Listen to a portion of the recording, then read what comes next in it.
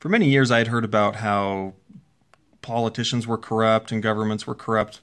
I guess I didn't really understand what exactly that meant or how a person was corrupt or like what that was really for many years. So I thought I'd make this video just kind of going over the basics of how it works, some simple examples of how corruption might work in case it helps you understand things a bit better.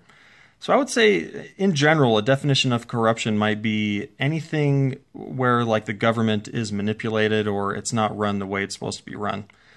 Very simple terms, the government, there's elected leaders, like members of Congress. They're elected by the people that live around them. And they go to Congress and they vote for things that would be in the best interest of the people that voted them in, or in the best interest of the whole country. So corruption is anything that makes that process not work the way it's supposed to. Usually it's because members of Congress get paid money by somebody to do what that person wants them to do rather than what everyone wants them to do. Companies usually have a lot more money than individual people, so it's a lot of times companies are paying off politicians. So a couple of simple ways that that might happen.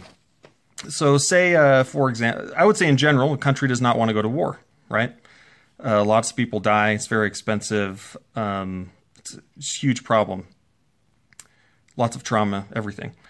So let's just say that you happen to be the CEO of a company that makes weapons for war, like Lockheed Martin. It actually wouldn't be too bad if you went to war, right? So let's say that you become vice president. And then you really start pushing to go to war, even for kind of dumb reasons. So let's say the country then goes to war. Well, Lockheed Martin's pretty happy about that because they're going to make a crap ton of money over the next several years because they make tons of weapons, tanks, whatever. Then let's say when you're done being vice president, you just go work for them. They pay you millions of dollars, and that's that. So obviously that's not in the best interest of the country, but that person got rich. That company got rich. That dynamic is corruption. Or let's say the EpiPen. You might remember several months ago the EpiPen increased in price by over 400% for basically no reason. So why'd that happen? Well, because the company that makes it, the pharmaceutical company, wanted to make a lot of money. One corruption aspect of that from the government is the CEO of that company that makes the EpiPen, her dad is a senator. And her dad really pushed legislation to put EpiPens in every public school in the whole country. So maybe it's a good thing that EpiPens are in every school, but it's pretty suspicious that he does that and then his daughter jacks up the price of EpiPens. She just made a crap ton of money because of something her dad forced to happen. So those are some kind of common dynamics. So what are some other ways that people end up actually getting the money?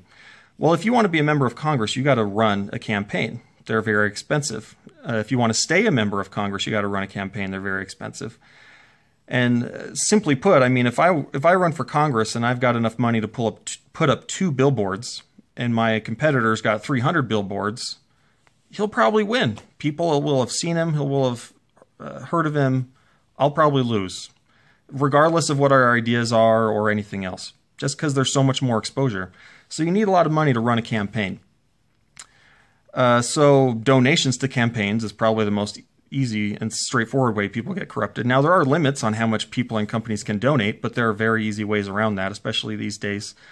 Due to a Supreme Court ruling called Citizen United, people can donate as much money as they want to something called political action committees, or PACs. So you might donate $100 million to a PAC who doesn't technically support Hillary Clinton, but all they do is, run ads for her and try to promote her to get elected, right? You could have you can donate as much money as you want to a party. So you could donate all you want to the Republican Party, but that doesn't mean that that money actually gets spread out evenly. It could all just go to one candidate. I would say other pretty straightforward ways are that someone might go work for a company after they quit Congress. So, for example, Jason Chaffetz right now just announced at what is probably the height of his career that he's going to quit Congress. He's not going to run again. I don't know why he's doing that. A wild guess I have is that he's going to go try to make a crap ton of money being a lobbyist for a company. He knows a lot of people in very powerful positions in the country, and he can represent whatever company he wants. He could go back to Nu Skin and try to deregulate pharmaceuticals even more. He could go, he could work for anybody, and they can pay him as much money as they want because he'll just be an employee. Whereas right now, they can't pay him because he's a member of Congress. So that's a lot of what people do. There's been people try to pass legislation saying, well, you can't be a lobbyist for 10 years after Congress. I think a law like that would be pretty good. Nothing like that exists right now. Other ways people could get corrupted, people don't necessarily pay them money, but they give them other things like, hey, it's expensive to fly from California to Washington, D.C. to do your job in Congress, and you live in California. Why don't you just take my private jet every time? So that might save a person thousands, tens of thousands of dollars. They didn't actually get the money, but they saved that much money. They might get various lifestyle enhancements because of their position. There's a lot more creative ways. I remember years ago hearing about a member of Congress who would play poker once a week with various powerful members of the country. And he was super good at poker. He would win tens of thousands of dollars every week. And, I don't know why his buddies kept playing with him, but they just lost tons and tons of money without fail.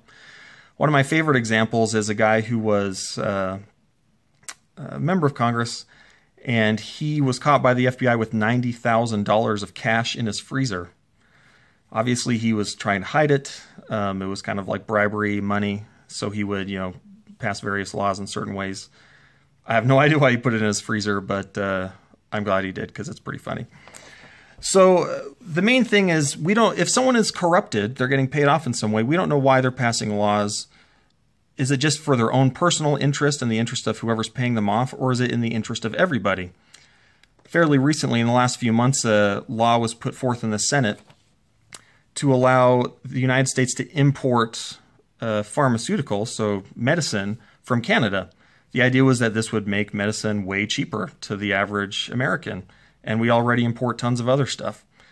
So a dude named Cory Booker, who's normally kind of on the side of things like that, voted against it.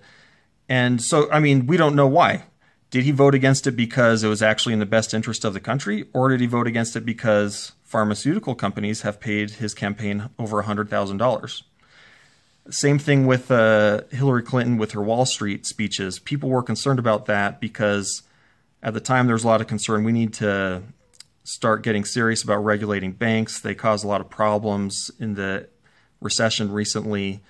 We need to handle this. And Hillary Clinton said, I'm totally on board to do that, and I will do it.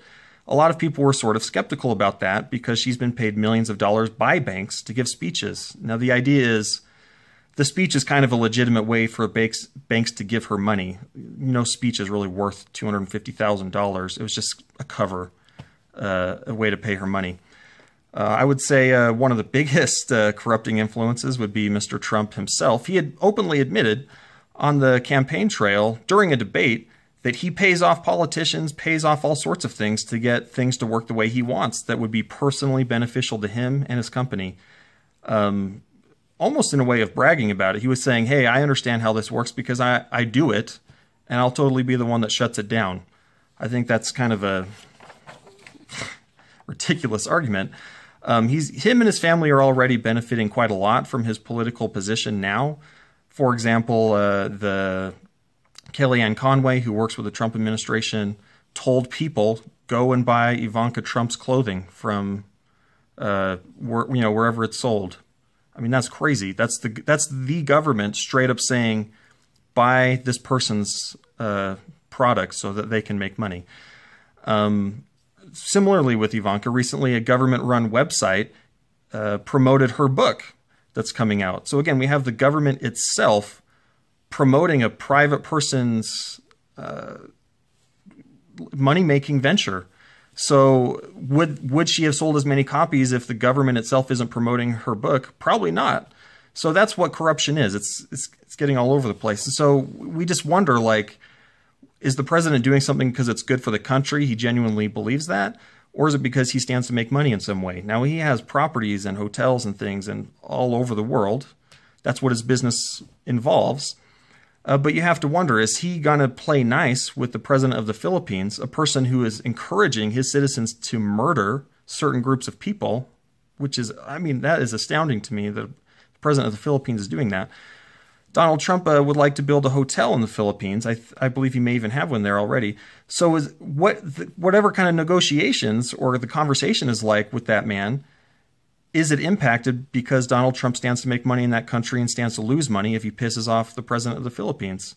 These are the reasons why that clause is put in the Constitution, that you can't have ties to foreign governments or be influenced in other ways. You have to be looking out for the best interest of the country.